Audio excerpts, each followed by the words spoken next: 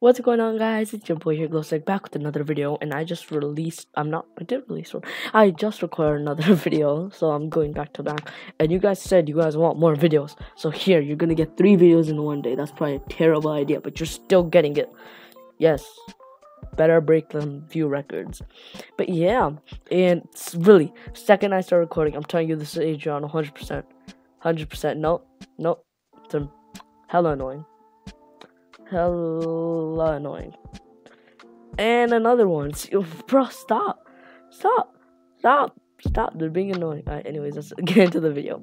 I'm gonna be showing you guys how to make a custom help command and a custom I'm gonna be showing you how to make cooldowns and a custom help command.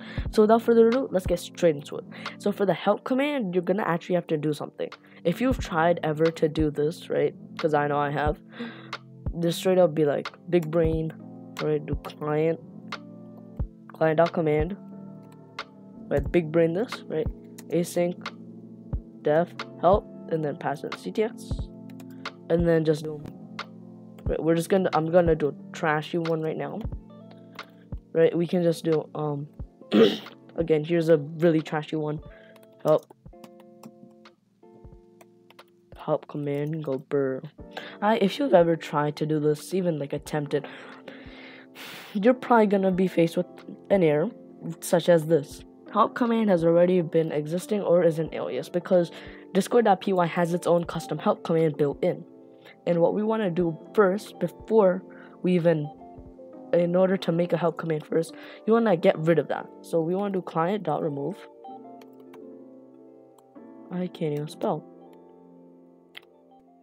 Client.remove and then underscore command and then help. Now it will remove the thing altogether and actually move this a bit down so it's accessible. Right, here we go.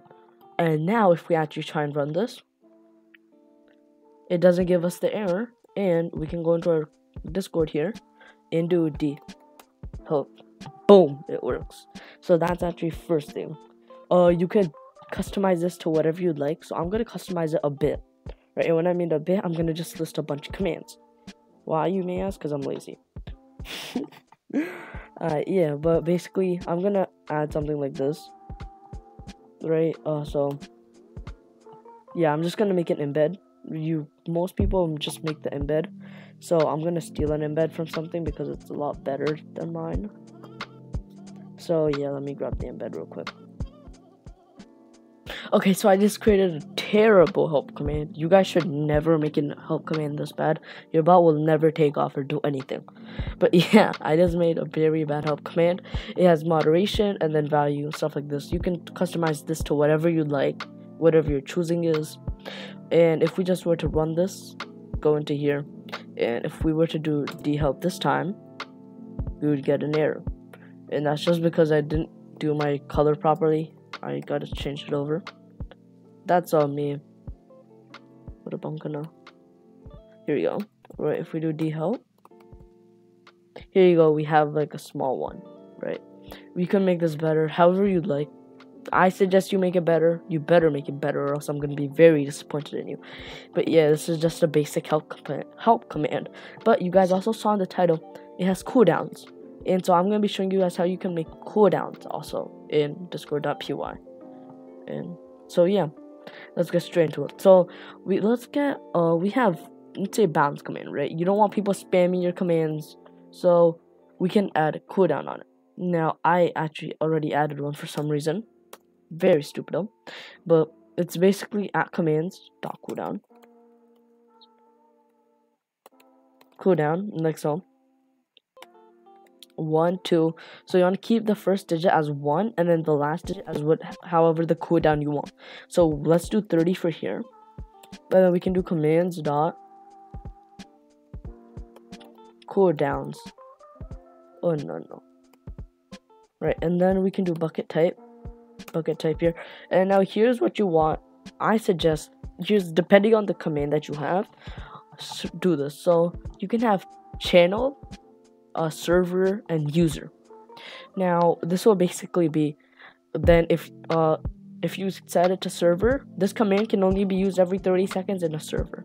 If you set it to user, then every user can only do every 30 seconds. If you set it to channel, every channel can only do it every 30 seconds, and then category, so on and so forth. I'm just gonna do it to user because it's a beg command. You don't want like certain channels not to be, certain servers just be able to hang on for 30 seconds. And yeah, now you can apply this to every single one. I'm just not gonna because too lazy. Yes, very lazy. But now we want it, so it'll just not work at all. The command, if you try after you have a cooldown, it won't work. So what you do is you want to go to your, you want to actually make a new one, because we're gonna have to make a new error for this. Make an error message, and this is gonna be balance like so. And our instance right here will be command on cooldown. So command on cooldown. And then what we want to do is you want to do msg equals this command is, or let's just do take it easy.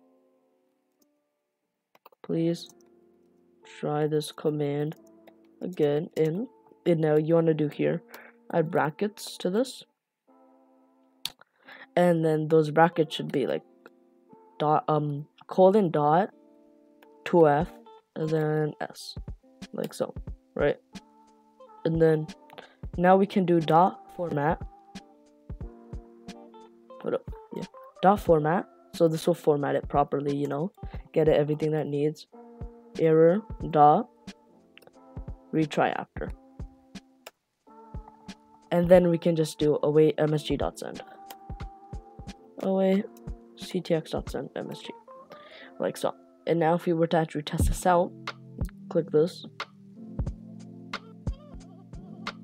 here we go. And now if we do debug, it works like normal, right? If we do it again, we get an error because it says wait down on cooldown. Hold up, I'm gonna fix this real quick and I'll be back.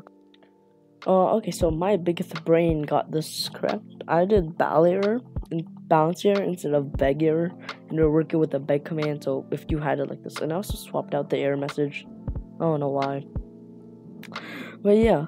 Now we can run this and it will actually work. Not like my whole life. If we do debug, and then if we do debug again, it'll say please try again in that many seconds. And basically what we do at the end here is not my display, my bad. We add the 0.2, meaning it will only show the last two decimals. You can change this to like 5 if you want to see it like more in depth. You can I usually keep it to 1 or 2, but yeah, you can swap that to whatever you like. Anyway, that's gonna be it for today's video. I really hope you enjoyed, and if you did, be sure to subscribe.